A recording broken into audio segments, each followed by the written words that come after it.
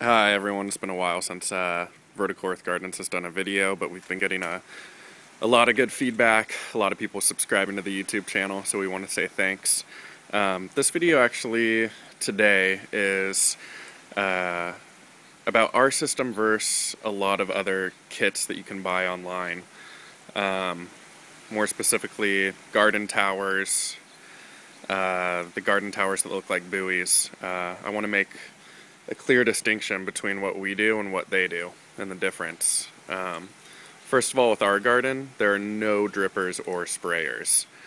So these plants are actually getting fed by a 1/2-inch tube, which is pretty large compared to a drip line.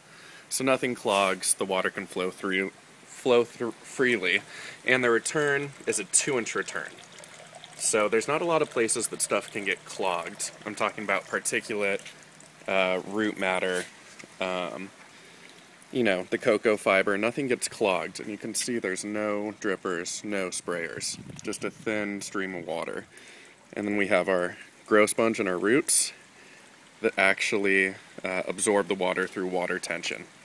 So rather than having roots dangling and a mister spraying them, ours just uses water tension and a grow sponge that touches the bottom of the channel.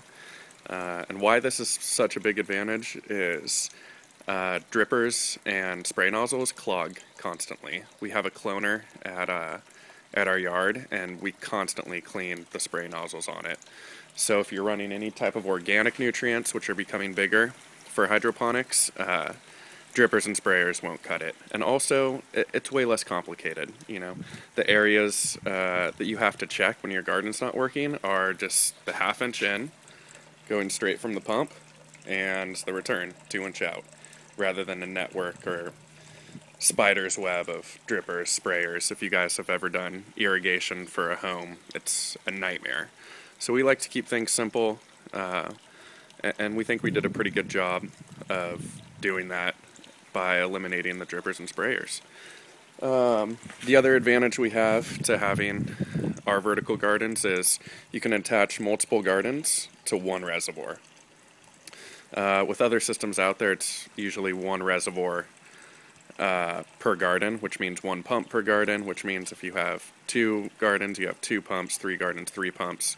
Ours, you can just split off one pump, which is nice. One pump, less room for air, and also you can move these freely. They're all on caster wheels, and they're separate from the reservoir, so they're not that hard to move back and forth. If you ever need more light, if you're ever moving, and the water, of course, you can drain out separately from the garden. But anyways, that was just a video explaining the differences between our vertical garden and a lot of vertical gardens you guys are seeing out there. Thanks.